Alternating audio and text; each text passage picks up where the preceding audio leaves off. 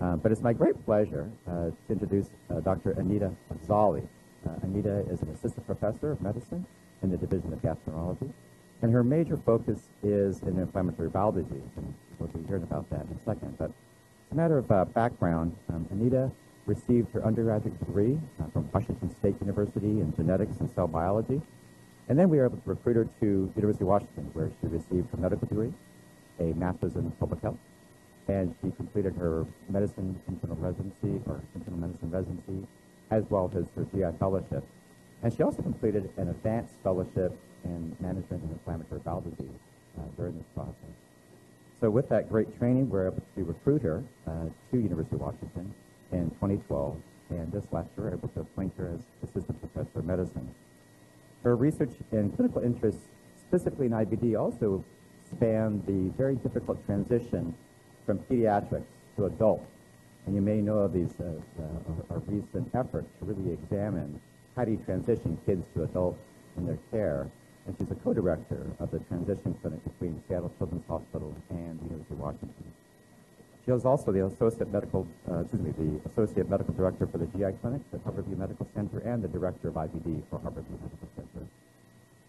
She has numerous awards, and I would say in particular a real prominent role in the national organization of the Crohn's and Colitis Foundation in America, the CCFA, and has been recently awarded the contract to provide the online or web-based training for IBD for the West Coast for the CCFA, which is quite a feat for somebody at her state of training.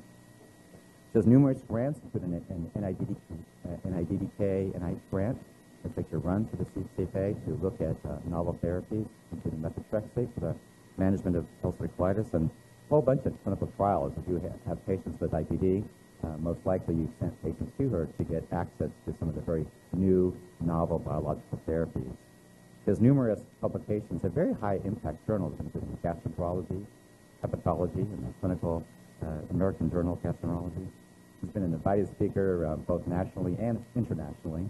And today she's going to provide a very unique perspective on personalized medicine for the treatment of IBD. So, Anita, thanks so much for agreeing to talk with us today. Thank you.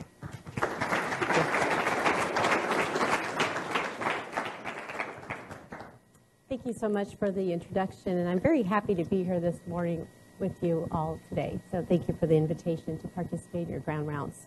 So the title of my talk is Updates and Challenges in the Management of Inflammatory Bowel Disease. One second, get this. So here are my disclosures. So I'd first like to start with the patient case. So this is a gentleman, 22 years old.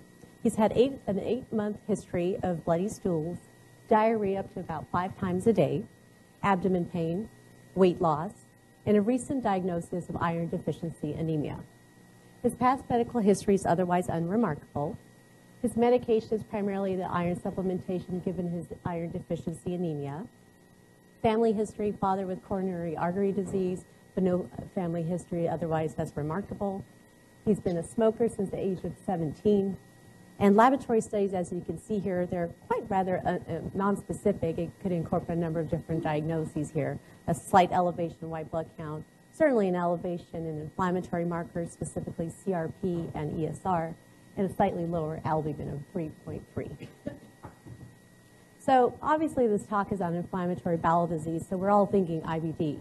But I think what's important to remember, and the reason I'm presenting this case specifically, is that we need to remember that our clinical symptoms for IBD are not specific for IBD, meaning that we need to always have a good differential diagnosis of other things that may potentially be a source or cause for the symptoms of our patients. Specifically, in our differential diagnosis, we need to consider infection. And certainly, even in an infectious source, we can actually see inflammation, for example, when we perform a colonoscopy, and that could actually be a source related to an infectious etiology rather than inflammatory bowel disease. For example, ileocolonic involvement, patient can present with bloody diarrhea, and an infectious cause or source for that, we should include Campylobacter, Salmonella, E. coli, Shigella. Terminal ileum, a patient can present with right lower quadrant pain. And for that, we have to put in our differential. Of course, we'll put IBD, but appendicitis and even Yersinia. And then what about proctitis and rectal pain, presenting with rectal pain? Again, in our differential diagnosis, we need to also consider chlamydia in the potential patient. And then other differentials include ischemia, radiation, and also certain medications, drug-related, such as the non-steroidal anti-inflammatories, where we could actually see inflammation or inflammatory changes in the gut when we scope, but it would be related to drug injury and not necessarily inflammatory bowel disease. So what is inflammatory bowel disease? Well, it's actually characterized by a chronic inflammation of the gut. But really, it's really a dysregulation of the immune system. And that's what's important to remember. Under IBD, we have Crohn's disease, which involves any part of the gastrointestinal tract, and we have ulcerative colitis. And with ulcerative colitis, the disease is limited to the colon only. For Crohn's disease, the involvement is usually primarily presents in either the terminal ileum or near, primarily on the right side of the colon and the very distal part of the ileum, so again, the terminal ileum, ileocolonic. Upper gastrointestinal involvement is actually quite rare if the disease is diagnosed later onset. So what I mean by that is upper gastric involvement is usually more common in our pediatric population where the diagnosis was made at an early age. IBD is characterized by periods of remission and relapse. Sometimes they feel well. Sometimes they definitely don't feel well. And the symptoms are quite variable. And it's based on where is the disease and how bad is the disease. And so there's no classic symptoms. And again, I want to emphasize that because, again, based on location and severity of the disease, that's the type of symptoms a patient may have. And it's also really important to remember that IBD, inflammatory bowel disease, is not IBS, irritable bowel syndrome. Sometimes my patients say, well, my employer just doesn't understand why my IBD is so bad because hers isn't that bad. And I always ask them, can you clarify with them potentially, are we talking about IBD or are we talking about IBS? Now, again, the primary source or cause is an inappropriate immune response. And we think that there's certain factors that actually trigger the actual presentation of inflammatory bowel disease. One of those factors is a genetic component. Second factor is an environmental component. And then lastly, there's the factor of the normal gut constituents, so the normal microbia, antigens. So we all know what our immune system does, right? You fall, you get a cut on your knee, what happens? Well, our immune system naturally turns on to try to fight any potential infection that's occurring in our body. So in this case, in this picture, at the site of the knee. After the immune system has been able to successfully eradicate the infection, our immune system knows how to turn off. Now, the problem in inflammatory bowel disease is that this on-off switch is actually broken or dysregulated. And so inflammation is a key aspect of inflammatory bowel disease. I don't expect you to know all of these pro-inflammatory and anti-inflammatory cytokines, but as you can see here, that with chronic inflammation, there's a dominance of the pro-inflammatory cytokines and proteins. And with that dominance, that's why the chronic inflammation occurs, because there's ongoing active inflammation that over time now results in chronic inflammation. Now, inflammatory bowel disease, Crohn's disease and ulcerative colitis is the same process as other what we can call autoimmune conditions, where in other processes such as rheumatoid arthritis, there's a dysregulation of the immune system gut-specific. With multiple sclerosis, we can see a similar disease type of presentation. With certain types of lung involvement or asthma, we can see it. And then lastly, with psoriasis, same process, but just different sites of disease. So let's talk about some of the factors. So we'll start with the genetic factor. Now, is IBD a genetic disorder? Yes and no. Okay, so there's approximately 10% association with patients who also have a positive family history. But 10% is not very high. 2 to 10% risk for IBD in a patient if a first-degree relative is affected by it as well. And even among identical twins, you can see that inheritance of the disease is actually 40 to 60%, not 100%, among identical twins. So the IBD, or inflammatory bowel diseases, I'd like to put here, is actually quite a complex genetic disorder. We've discovered numerous different genes, but we know that all of these genes are potentially associated with inflammatory bowel disease, but we have not found a gene that's causal, meaning if you test positive or lack the gene or don't have the gene, then you would have inflammatory bowel disease. So we're not quite sure yet what all these genetic associations or genes specifically that have been identified actually mean in inflammatory bowel disease. Let's talk about the environment.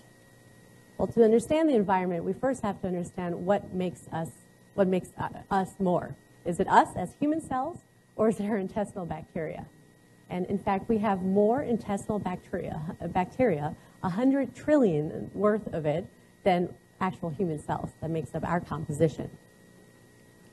And this bacteria, the intestinal bacteria that we're referring to, is actually our microbiome, right? So it refers to the entire microbial gut composition.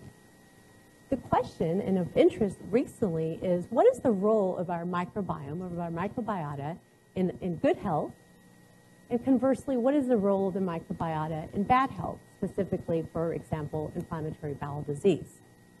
We know that an unhealthy microbiome, or dysbiosis, if we could use that term, we know that it results in certain diseases or has been reported to be associated with certain diseases, to the point that now of a lot of interest, particularly in IBD, is the role of fecal transplant or fecal microbiota transplantation in patients who are affected with inflammatory bowel disease to see if potentially we could restore their gut composition. So here's a proposed model of how this works. As you can see here, there's the healthy microbiome composed of, again, the 100 trillion bacteria to the normal genetic makeup. Does it result in health, unhealthy or healthy? And you can see it's healthy. Second row, B, is that dysbiosis. C is also dysbiosis. So it could either be an increase in pro-inflammatory bacteria or decrease in the anti-inflammatory bacteria. It interacts with our genetic composition, and then you can see result of disease. Now, the problem here is that this is a proposed mechanism of how we think our microbiota is associated with the disease of inflammatory bowel. But we haven't quite had good evidence or hard evidence or good understanding of what makes a healthy microbiome and what makes an unhealthy microbiome. With that said, we do know that there are potential environmental triggers that are associated with inflammatory bowel disease. And these particular triggers we have found either has a direct or an indirect effect to the microbiome. For example, an acute infection, non-steroidal anti-inflammatories, smoking, we've absolutely seen that association, stress-induced, diet, antibiotics. Each of these are potential triggers. Again, it's more of a two-hit model. Someone who already has a dysregulated immune system gets some form of environmental factor or trigger that ultimately results in disease presentation. And this has been studied in certain examples. For example, in children, the effect of antibiotics was studied. And based on the number of courses of antibiotics received for the child, their risk for inflammatory bowel disease actually increased over time. So again, suggesting that exposure potentially to antibiotics in this situation affects the microbiota and over time results in disease of inflammatory bowel. And what about on a global level? Well, in the past, we primarily considered inflammatory bowel disease, whether Crohn's disease or ulcerative colitis, as a Northern American, Northern European disease. But as you can see here, that over time, the prevalence as well as the incidence of IBD has actually increased. And not only has it increased, but it's increased in areas and regions of the world that we initially didn't even think that there would be much of inflammatory bowel diseases. So as you can see here, Ulcerative colitis and Crohn's disease, again, still higher prevalence and incidence in Europe and Northern America. But in parts of the world, such as Asia and the Middle East, that trend is also increasing. Now, to date, the majority of our data has been primarily from Canadian and European populations, as well as North American and U.S. specific, but it's been primarily and predominantly in a Caucasian population. And so one of my personal interests in research is to study the prevalence and the trend and incidence of inflammatory bowel disease among other races and ethnic groups. And what we've actually been able to find is that there truly is an increase in inflammatory bowel disease, be it Crohn's disease or be it ulcerative colitis, among these different ethnic groups. And not only has there been an increase in disease diagnoses, but also the phenotype is quite variable based on the ethnic variation. Now, does this suggest possible disparities? Disparities in our treatment, for example, or access to care? And these are things that we're investigating further. So in the United States, 1.5 million Americans are affected with inflammatory bowel disease. Probably at least one or two people in this room have inflammatory bowel disease. Men and women are affected equally, and it has quite a bimodal distribution. And so we say 20 to 30, but really put that closer to 15 and even 10 now, based on, again, these changes that we're having in exposure and in our environment. And then beyond the age of 60, we also see a disease presentation both for Crohn's disease as well as ulcerative colitis. And again, as mentioned, we're seeing a rise in the disease among different races and ethnic groups. Specifically working at Harborview Medical Center, we have a great cohort to be able to evaluate this trend. So endoscopy. How do we differentiate ulcerative colitis from Crohn's disease? Well, as you can see from the bottom picture, ulcerative colitis is a contiguous inflammation of the colon. It starts in the rectum and slowly advances into the left side of the colon and ultimately potentially pancolonic. The disease is what we call very superficial, so we see erythema and granularity and edema in the lining of the mucosa of the colon. Whereas in contrast, Crohn's disease is a full thickness inflammation. It's patchy, but don't let the patchiness fool you, because the amount of disease that occurs through all the layers of the mucosa can result in strictures, fistulas, abscesses. Now, there's a few things I put here to really make sure you understand. Granulomas, non-casein granulomas, seen only about 5 to 15% of the time on biopsies. Far too often, I get a report saying, by a provider, a description of it, saying this is likely ulcerative colitis because no granulomas were seen on biopsies. Don't let that fool you. Again, we only see granulomas on biopsies, endoscopic biopsies, at best 15% of the time. In rectal sparing, not necessarily the case all the time, but certainly seen more commonly in Crohn's disease. So endoscopy still is the gold standard for diagnosing inflammatory bowel disease, but primarily for the terminal ileum and the colon. Anything higher upstream is considered the silver standard. And so we would consider a cross-sectional imaging and specifically interrography, whether it's an MRI or a CAT scan. We prefer an MRI because of the lack of radiation exposure associated with this, and we know in general our patients, their lifetime exposure to radiation requiring multiple CTs potentially is extremely high, and so we try to reduce that, and that's why I typically always request an MRI over a CAT scan. And as I described, our biopsies are not pathognomonic. Not only do we not always see the granulomas, but what we see described on histopathology is quite, it could be anything, right?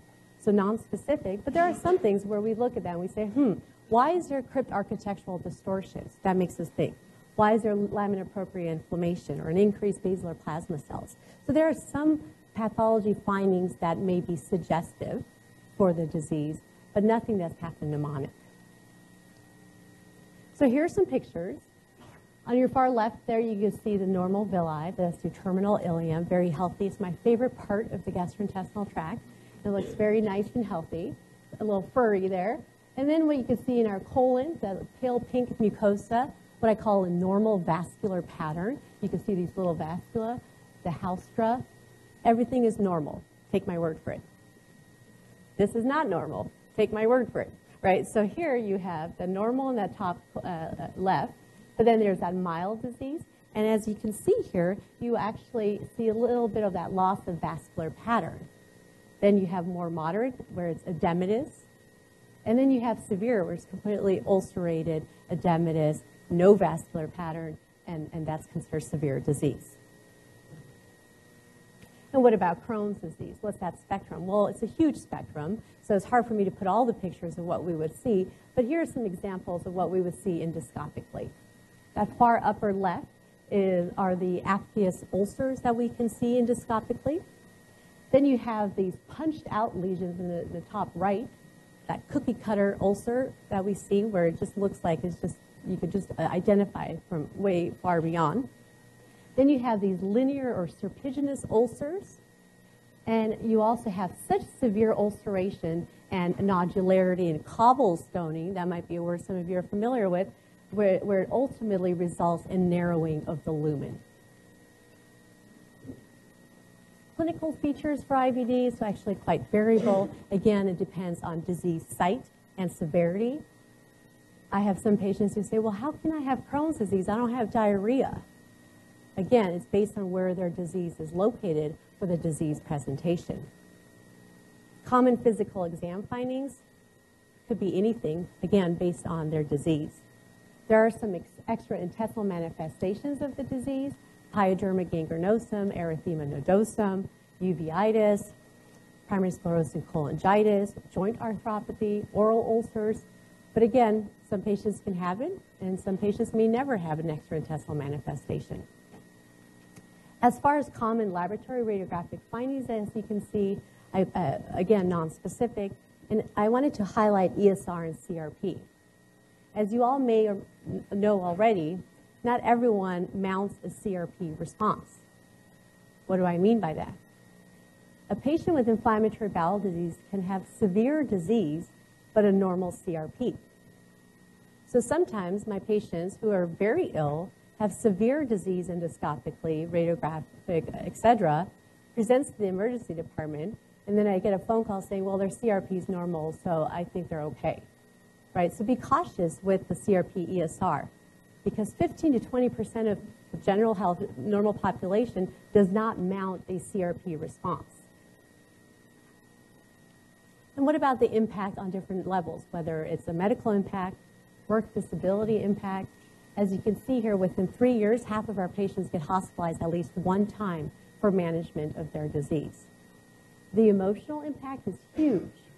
Recently, there was a study stating that Crohn's disease is on the same level with CHF and COPD as the top 3 diseases for the leading cause of anxiety and depression.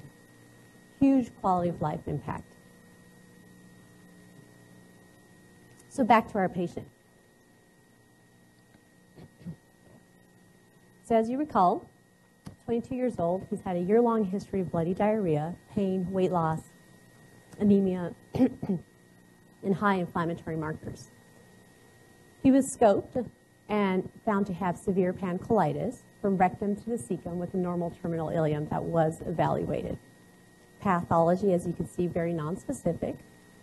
Diagnosed with ulcerative pancolitis and treated with steroids and mesalamine products, or 5-aminosalicylates. Now, I won't specifically talk about each of these classes of therapies, but rather introduce to you treatment strategies and what we use in order to find what's the right treatment for the right patient at the right time, introducing this concept of personalized medicine in inflammatory bowel disease. So some of you may have already heard these different approaches that have previously been used, whether it's the step-up strategy or the top-down strategy. The step-up strategy is more of a sequential standard approach where the patient initially may require a course of prednisone. The patient then receives mesalamine products or 5-aminosalicylates. If their disease advances or progresses, then we step up to the immune modulators such as azathioprine or 6-mercaptopurine, or another immune modulator called methotrexate. If the disease becomes more severe, then we consider surgery and even maybe a biologic. Notice that we put those in the same category, surgery and biologics. The top-down approach is different. It says no. We start early, and we start with early appropriate therapy. We start with our biologics early on, and in addition, potentially added a concomitant agent, an immune modulator. And as you can see, surgery becomes at the very bottom for and when the disease progresses and surgery is needed to treat a complication of the disease, but not to treat the disease. Now, both of these strategies have pros and cons and potential risks, as you can see. There's a high risk of disease progression potentially in some patients.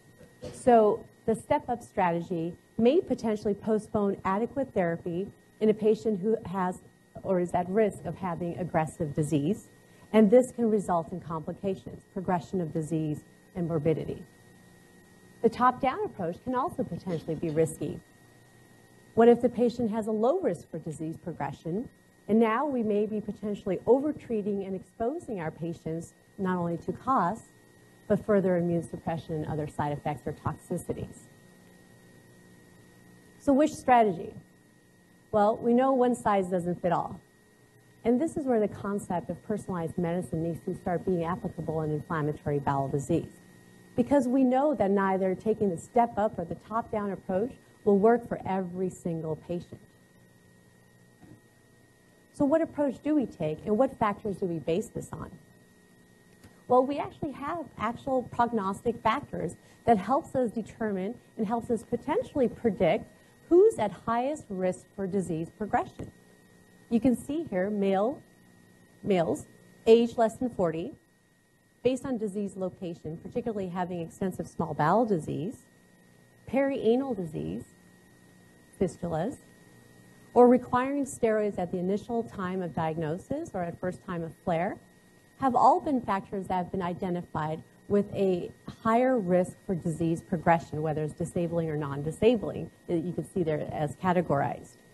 There have been some independent risk factors, and specifically age, perianal lesions, and requiring steroids in this study that were identified to be the highest risk and predictive for a disabling disease course. I will go back to this slide one more time and say smoking, regardless, high risk for disease progression in Crohn's disease. And so again here, having more factors, the ones that we identified on the prior slide, places you at a higher risk for disease progression.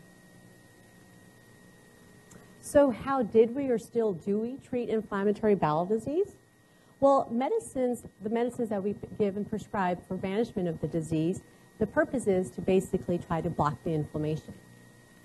But a few things. First of all, most of our therapies to date have been primarily borrowed or used after our smart rheumatology colleagues came up with a drug, and then we borrowed it and applied it in inflammatory bowel disease.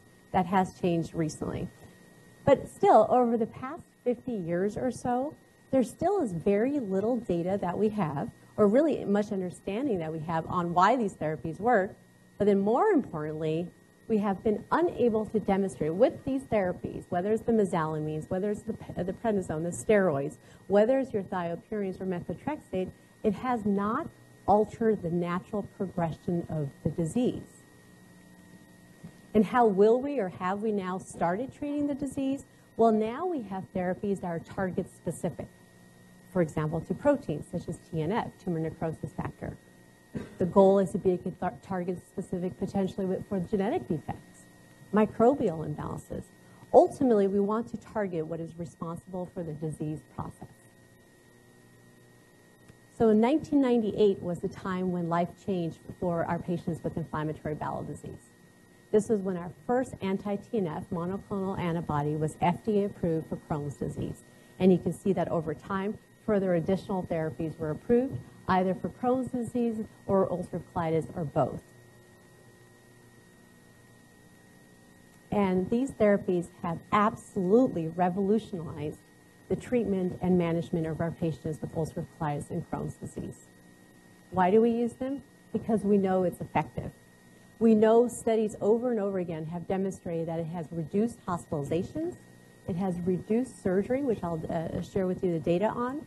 It has reduced the need or requirement of steroids, and we are all very familiar with both long-term and short-term effects of use of prednisone and other corticosteroids. It has found to be the best in improving the quality of life, and again, it has actually been found to change the natural course history of the disease. Limitations, costs, they're expensive therapies, and also misinformation either by the patient or the provider as far as, am I really that sick? Do I really need that therapy? Is oftentimes asked. So here are some landmark studies that I don't expect you to know all the details, but when we say SONIC, we hear that a lot. So the SONIC trial, it was a large trial to demonstrate if and what our therapies are, and based on these, what is the most efficacious. And so, as you can see here, the red column is your azathioprine, which is your thiopurine. It was compared to infliximab, and that was compared to infliximab and azathioprine. Clearly, you can see here that the middle one, the yellow, was better than the red. So infliximab, our biologics, our anti-TNF, worked better than our azathioprine in achieving steroid-free clinical remission at week 50 for the patients. But what this landmark study also was able to demonstrate is that combination therapy, a combination of a biologic agent and an immune modulator, is better than either alone. So this is the landmark trial called SONIC for Crohn's disease. And recently, a few years ago, SUCCESS came out. SUCCESS was the second landmark trial for ulcerative colitis, demonstrating a very similar presentation. Thiopurine alone, infliximab alone, infliximab and thiopurine was able to achieve the best response, steroid-free remission, and mucosal healing. So the concomitant agent I'll discuss briefly typically and usually has always been the thiopurine, such as azathioprine or 6-mercaptopurine. We've used it as a concomitant agent. We've studied it in these trials I just described to you. We're most familiar with it. The limitation is about 30% of our patients do not tolerate the thiopurine for one reason or another. There's also a frequent lab monitoring that's required. There's a risk for bone marrow suppression, transaminitis, and then other side effects, both acute, whether it's the nausea, flu-like symptoms, or even pancreatitis with an allergic acute reaction, to the long term. And the long-term ones is what usually scares all of us. Of course, the immune suppression or the infection risk, non-Hodgkin's lymphoma, a very rare type of lymphoma called hepatosplenic T-cell lymphoma, which we've seen primarily reported, a very rare type of lymphoma, and primarily reported in young males. What I mean by young is most of the data was age 27 and lower. And in the non-melanomatous skin cancers as well has been associated with thiopurines. So in place of that, there's been recent interest in the use of methotrexate in combination therapy, primarily mostly initially for those who are intolerant to thiopurines, but potentially a role, again, in perhaps our young males, where we are worried about the concern with our thiopurines. It has different formulations, both oral and subcutaneous. Limitations, just similar to our thiopurines, it's not really used much as monotherapy, meaning the single agent. There's also a national shortage sometimes in the parenteral route. As far as side effects, short-term, again, and the long-term effects, they're rare, but still potential effects, especially hepatic fibrosis. Teratogenic, I see a lot of pregnant IBD patients or young women who want to get pregnant, and methotrexate is a teratogenic, so I avoid the use of methotrexate in my young females. But again, I consider it in my young males as combination therapy in place of azathioprine. So our study was able to evaluate the role of combination therapy, and we actually have one of our study partners right here in the room who evaluated this with us, and this study was able to demonstrate that basically whether it's azathioprine or methotrexate in combination, used with the biologic, there was no increased hazard or risk with using one or the other. And they were both had a similar risk for infections, side effects, and lab abnormalities, specifically the LFTs, which we may see in either methotrexate or azathioprine. So the REACT trial. I introduced this study that was recently published to basically demonstrate again, whether early combination therapy compared to our conventional, perhaps step-up therapy, comparing those two and seeing which one works better. And more specifically and importantly, is there a treatment strategy that actually changes outcomes? And so this trial, it was a randomized trial, and you can see here there was only actually a modest difference initially in the first 2 years of disease in clinical remission using combination therapy or more of this conventional, potentially step-up approach. But what we did see a difference, and again, emphasizing that our therapies have changed the natural progression of the disease, is that for the combination therapy, there was less risk for need of surgery, adverse events or serious complications, as well as hospitalizations. So again, combination therapy, early appropriate therapy for some of our patients might be the best approach. And it's been demonstrated that it can actually affect the natural course history of the disease. So again, our rheumatology colleagues did a better job showing this early on with their data. But it's also because our rheumatology colleagues have it a little bit easier, I'd like to say, because both they see the disease and the patient sees the disease. You see it every day. You look at it. The hands are sore. They're swollen. And when the disease advances and progresses more, what happens? The deformities occur. So both provider and patient acknowledge that the disease is happening.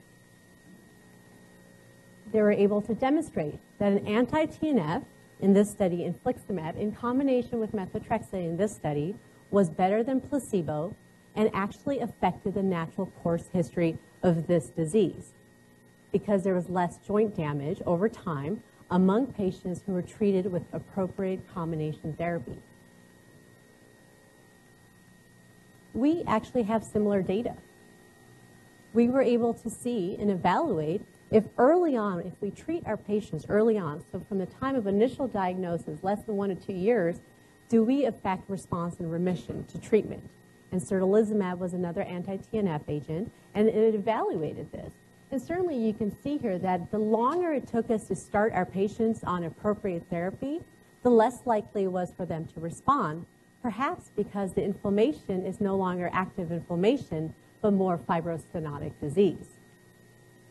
If we were to scope them every day, which I don't think anyone would let us do, what we would see is that over time, there is improvement, in fact. So that left picture, inflammation, ulceration, edema. The right picture, normal colon. But this is why I say our rheumatology colleagues may have it easier because they see it, the patient sees it, and everyone agrees, this is bad, this may get to this. Everyone sees it, everyone acknowledges it. With intestinal disease, it's quite difficult. It's quite difficult to potentially discuss these therapies with our patients who may fear the potential side effects, not understanding that this can happen in the gut. But we know it happens. So this was a huge trial to basically demonstrate the natural course. Over a 20-year time period, as you can see, initially most patients initially present with inflammatory disease. But what happens over time is that the disease now progresses to penetrating fistulizing disease as well as stricturing disease. And it's the fibrostenotic, penetrating stricturing disease that is not treatable with our therapies because there's no active inflammation. This is scarred down tissue. And what does that mean? Over time, the risk and need for surgery increases. The same goes for ulcerative colitis. There's a proportion of patients who, if they have ongoing active inflammation, their risk or need for a colectomy also increases. But what were we able to demonstrate? Well, this study was able to show that since the introduction of anti-TNF therapies, biologics, since 1998, the total trend was downwards for the need of colectomy in ulcerative colitis. Again, suggesting, have we impacted the natural history of the disease? So I don't necessarily want us to think top down, step up. That's not how we approach inflammatory bowel disease anymore. I want us to really look at it on this level. Of course, we want to improve symptoms. We want to achieve clinical remission and steroid-free remission.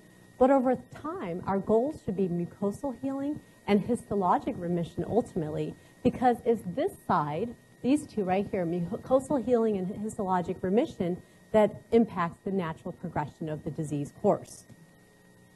So back to our patient. He was given steroids initially, mesalamine products with topical and oral. And since diagnosis, he's required 2 or 3 courses of prednisone each year for flare in his symptoms. Makes us question whether his disease was actually well managed to begin with.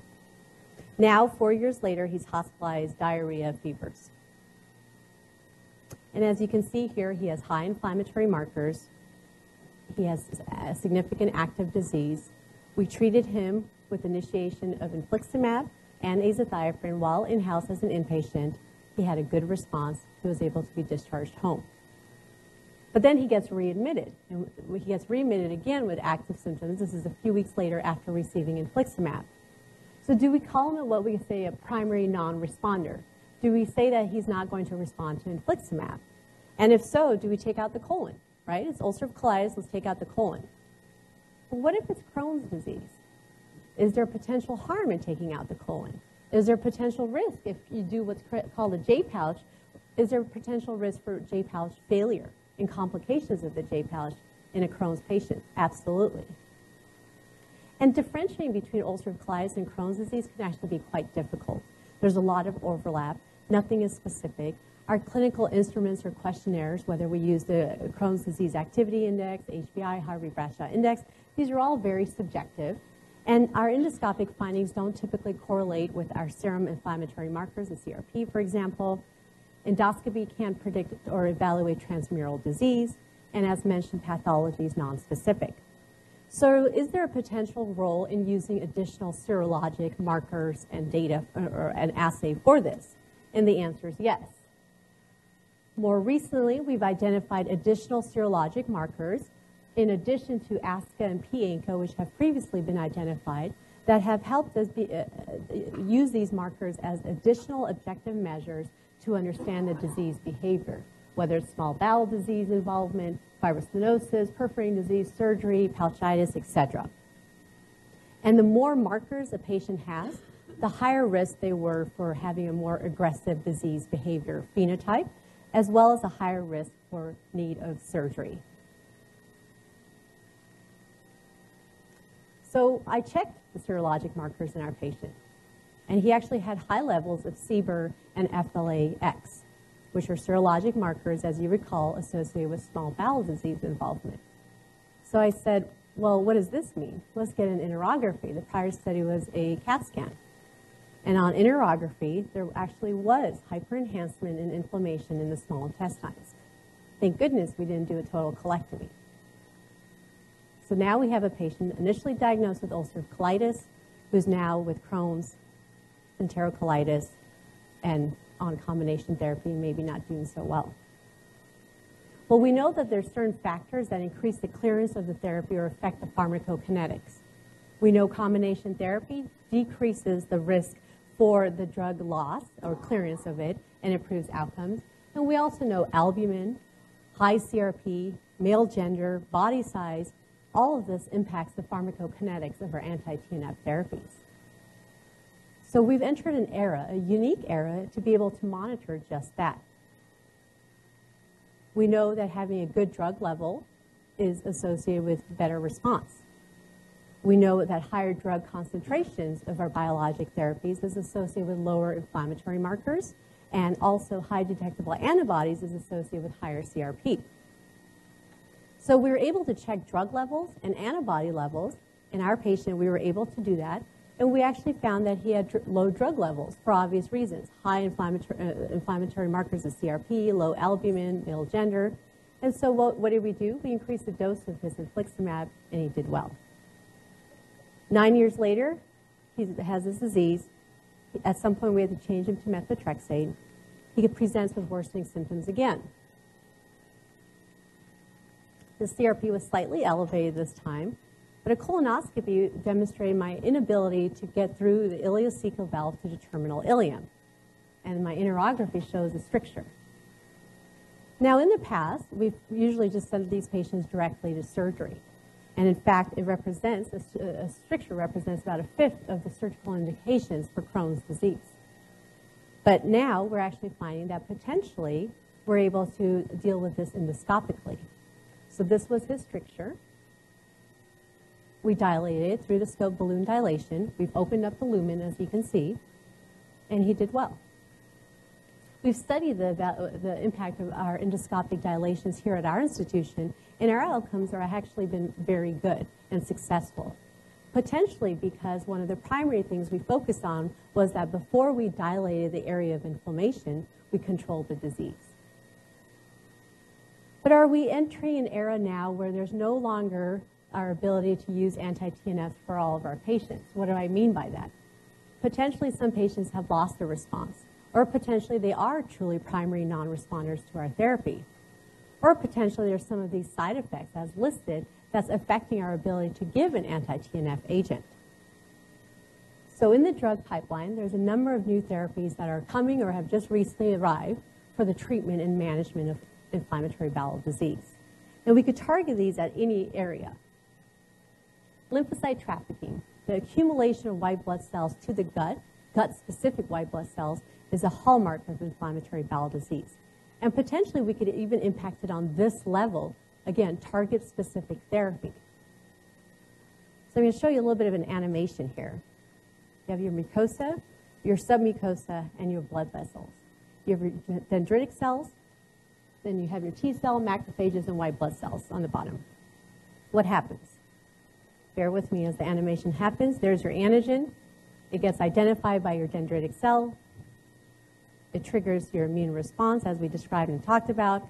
What happens? Your T cells get to the area. T cells get activated. There's a release of inflammatory cytokines and proteins, interleukins, in order to try to attack the infection. Your macrophages are put to work. Your effector T cells are put to work. What happens is, again, there's this huge surge of interleukins and cytokines. The white blood cell says, I have to get to the gut to deal with it, either these gut-specific white blood cells. Now, the white blood cells enter the gut through that cascade, adhesion cascade. And again, they're gut-specific. They have receptors in certain areas. So once they get through, what happens? Wait for it, wait for it. You get inflammation. A friend of mine let me borrow this slide of his, all of these slides to come. So we were able to do that with some of the newer therapies. Vedolizumab, gut-specific white blood cells can try to enter the site. But what happens if we have a protective layer, an anti-integrin coating on our white blood cells? What happens now? Well, now it cannot enter. So that's the thought of how vedolizumab works. Vedolizumab, or Entyvio, is given as an infusion and approved for Crohn's and ulcerative colitis. What about interleukin 12-23? What if we block the recognition early on here? What happens? Well, recently, and hopefully soon, we'll get it approved for Crohn's disease, and trials for Stelara or ustekinumab are in the works for inflammatory bowel disease and currently already used in psoriasis. Just a few more slides here. What about if we block the JAK kinase cascade? On a cellular level, if we impact inflammation.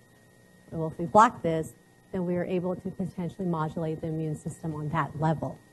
Our JAK kinase was among one of our first biologic therapies as an oral agent.